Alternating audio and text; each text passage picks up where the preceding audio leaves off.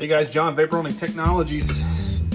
Working with a Hydro Blast today. We're rebuilding a Honda 50, and this is the reality of what all of you guys are working with.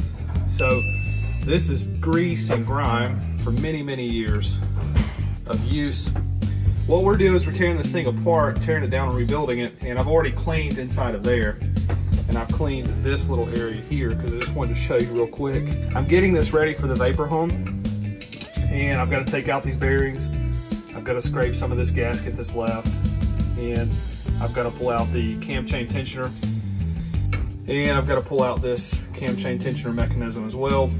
But I wanted this thing grease and oil free before I put it in the vapor home. I just don't want to dirty up the cabinet. Plus, if you guys are like me, when you're working on this and you're trying to turn bolts and pull parts, you keep slipping off of it because it's so greasy and nasty.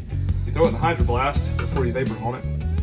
And this thing is magnificent. It has 115 degree heated liquid with cleaner, adjustable fan pattern here with the nozzle, air blow off so you can blow this part off after you're finished parts cleaning it. There's filtration in the bottom of this thing. So if you guys are interested in this, call or email the sales team. They're here and they can help.